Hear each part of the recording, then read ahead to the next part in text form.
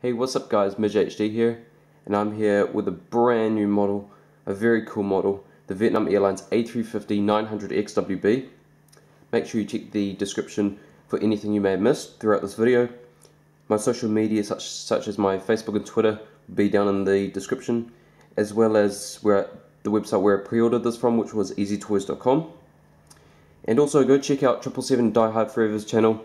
He just uploaded this video, as well as the Air New Zealand 787-9, American Airlines 777-200, and Emirates A380 with the Expo 2020 logo on it. So go check out his channel, really great videos.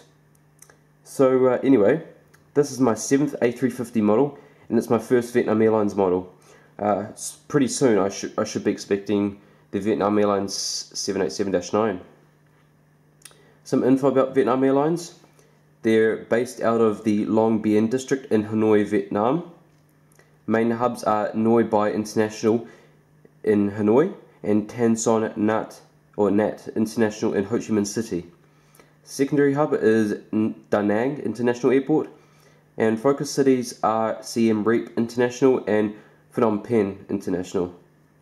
They were founded in 1956 as Vietnam Civil Aviation, and their fleet consists of 81 aircraft as of the 22nd of June 2015.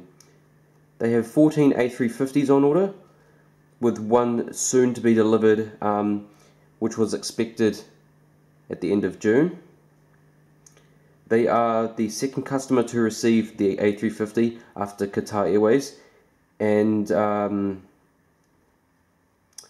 their first flight, the inaugural flight, is from Hanoi to Ho Chi Minh City on the 1st of July 2015. They have 52 destinations, and their first scheduled A350 flight, international flight, will be from Hanoi to Charles de Gaulle in Paris. And the designation code for this aircraft is 41 due to the engine supplier being Rolls Royce. So I'll show you around the box here. We've got the Gemini 200 logo, Vietnam Airlines, a picture of the aircraft, A350-900, standard Gemini Jets box. I would love to have seen like the 787s with the little flap at the front, so you can have a look at the model without opening the box up. No licenses. Top of the box, right, bottom, and left. Okay, let's take a look inside.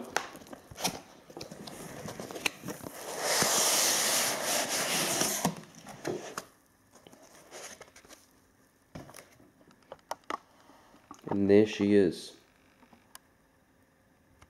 Alright guys, so the model is now out of the box, and let's take a look around it. So we're going to start the cockpit windows on the port side, and you see the very well known now cockpit windows, got that eyebrow look. And then there's the nose cone, Skyteam logo, because they're part of the Skyteam group, which is a group of 20 airlines.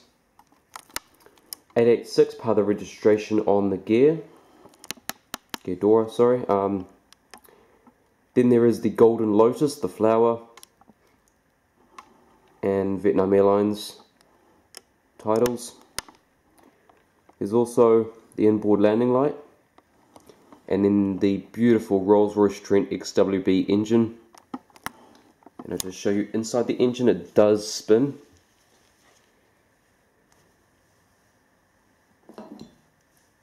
You also see the strake on the nacelle.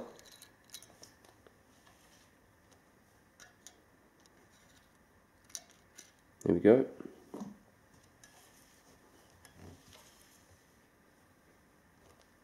And then we come along the leading edge to the winglet, the blended winglet, very nice.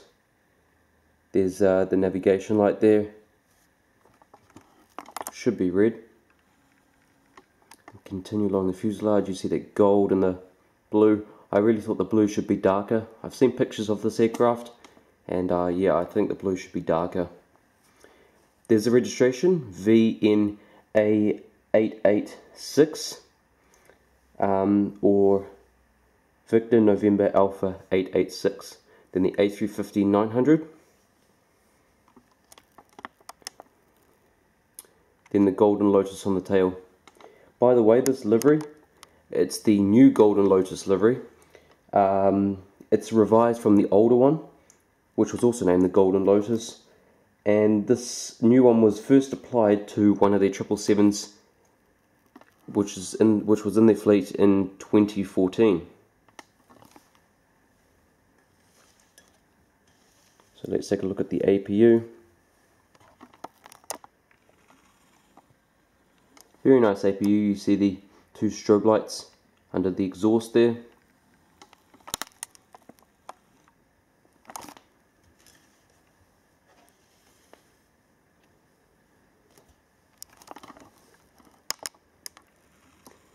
Start back at the cockpit again on the starboard side. You see the Skyteam logo, part of the registration on the gear, front cargo container door,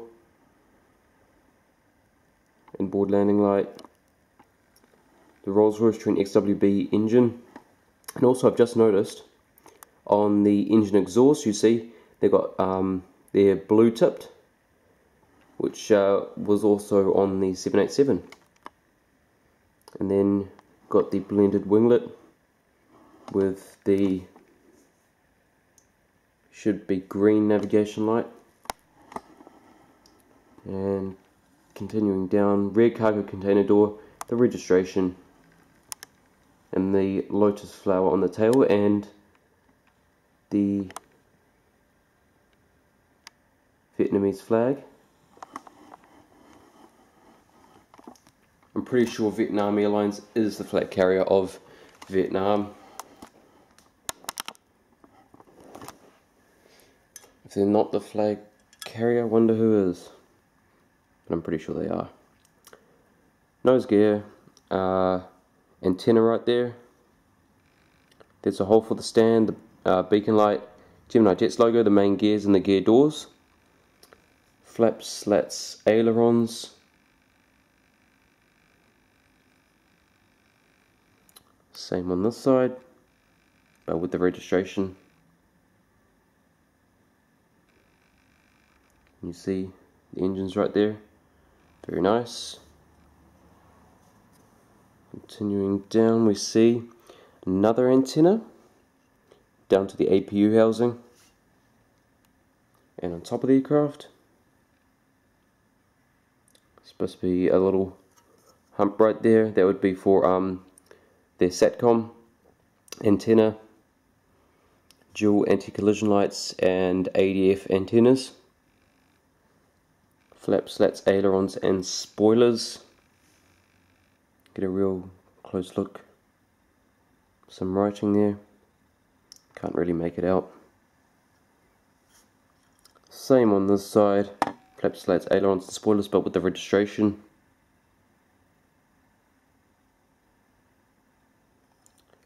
And down towards the tail, another antenna. There'd be a comms antenna. Another one. Down to the tail, see the two grey dots on either side on the horizontal stabilizers. Those are the logo lights which light up the tail at night time. Alright, at this point I would normally tell you or show you the configuration of the seating, but there hasn't been a seat map officially released, but they've released the classes. So we've got 29 business class, 36 deluxe economy, 240 economy, and that brings the total to 305 seats. Alright, so now it must be time to show you guys the stand. Standard Gemini Jets stand. Blue film on the back to protect, and also Gemini Jets logo. It's just to protect the metal. I'm just going to peel this off.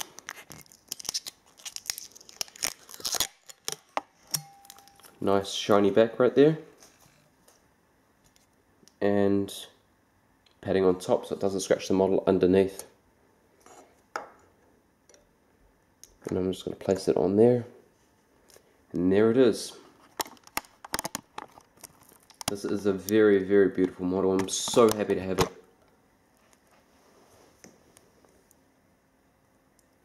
Looks amazing. Some features with this model.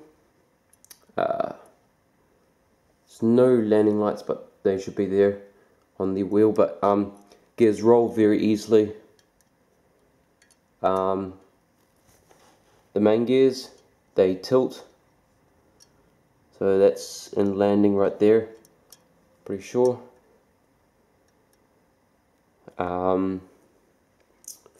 Front gear swivels, so if you've got an airport you can turn it in any direction you want. And the most common thing by now is that the gears are magnetic. They come off very easily, but they stay on when you put them on. Well, that's what they're meant to do. It should just go back on there. Except I can't get it on. Just give me a second.